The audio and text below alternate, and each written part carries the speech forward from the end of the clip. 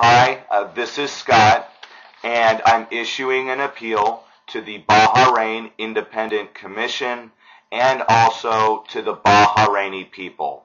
As you know, the Commission will be releasing its report within the next few months, and then comes the very large question of what will be the fate of the Bahraini people after the Commission is no longer there to observe the human rights climate.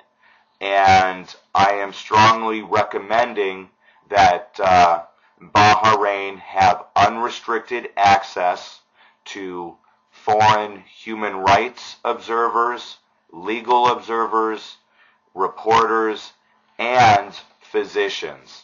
I do hope that the Bahrain Independent Commission does seriously consider this and make such a recommendation in its report. And I'm strongly emphasizing this to the Bahraini people because it's their right. It's their right to have observers there, ensuring that that they're not being abused, and ensuring that if there are any abuses, that there are outside witnesses there to observe it and report it to the outside world. I think this is going to be absolutely vital, and the Bahraini people should demand it. Regardless of how the Commission views this, the Bahraini people should demand this, and demand this from the international community, demand it from the government, and demand this from the world. It's their right, and I think this will be absolutely crucial because the Bahraini people, I believe, may be in great danger after the Commission leaves. We easily could see a resurgence of the types of abuses that we saw in the last few months. There were many, many cases, and so this is a very real fear. So now I'm going to discuss a few examples of observers that did try to monitor important situations, foreign observers, but that were either expelled or denied entry. The first case is Physicians for Human Rights. I'm going to have links to all of these at the bottom of the video. Physicians for Human Rights. The report is called Do No Harm. It was written in April 2011. On page 29, it mentions that Physicians for Human Rights tried to visit Salmania Hospital on April 8th, but they were denied access.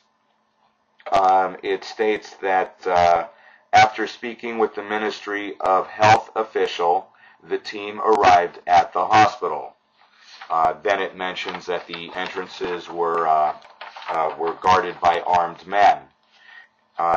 It goes on, in front of the Physicians for Human Rights team, the masked police officer made several calls. One to Mr. Ahmed Al-Shamasi, a Ministry of Health hospital administrator, who apparently told the police officer to remove the team from the hospital. At 4 p.m., the Physicians for Human Rights investigators were escorted out of the hospital by armed security forces. The team left the country that evening. So this is a case where we had physicians that wanted to observe how the patients were being treated in the hospital to ensure that patients weren't being abused by security people, and the physicians were expelled.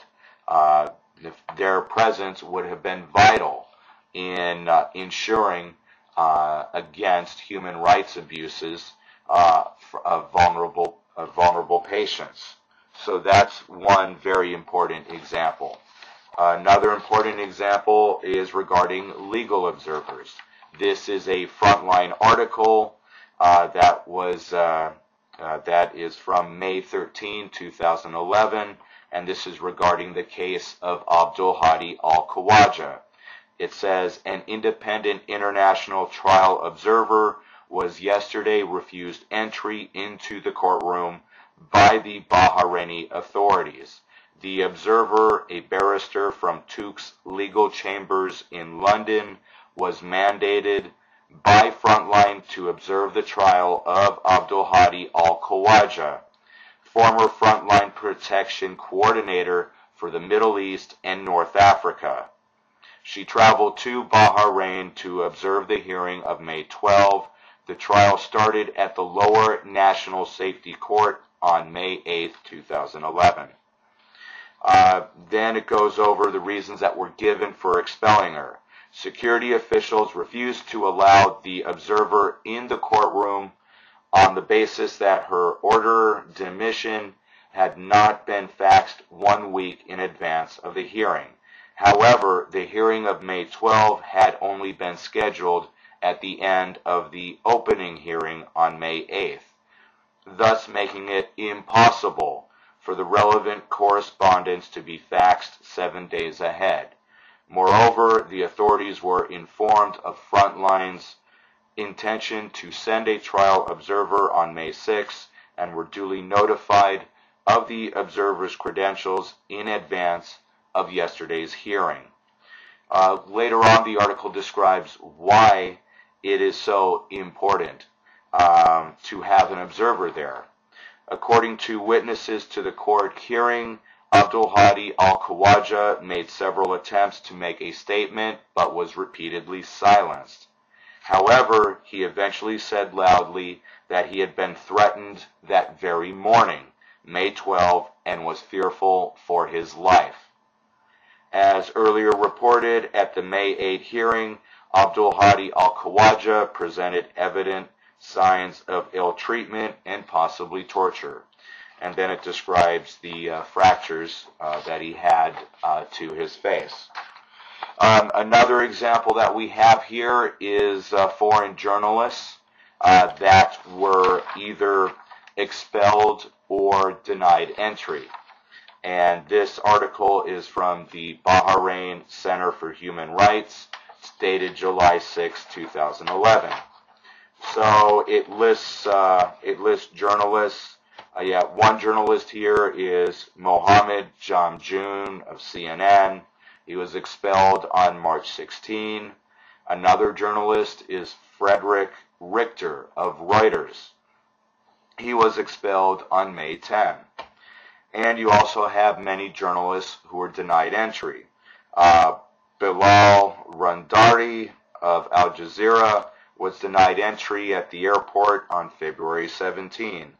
Omar Chatriwala, a freelance journalist, was denied entry at the airport on the Bahrain airport on March 17.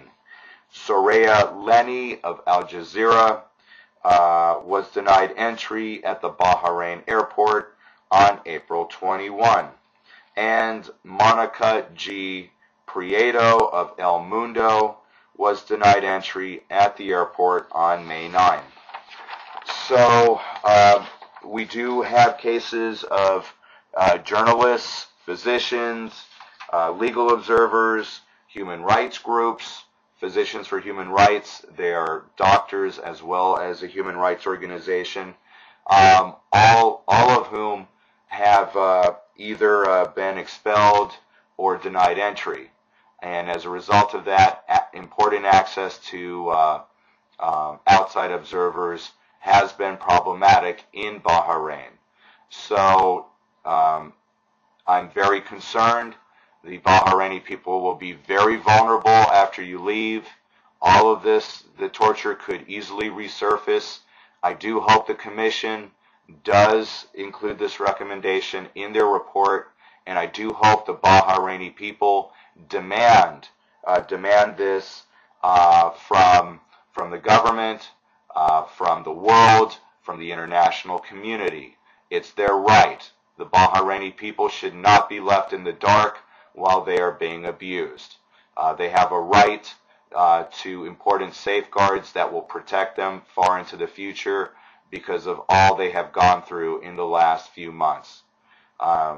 So anyways, Anyways, I just wanted to strongly emphasize that before the September 30th deadline. Thank you so much.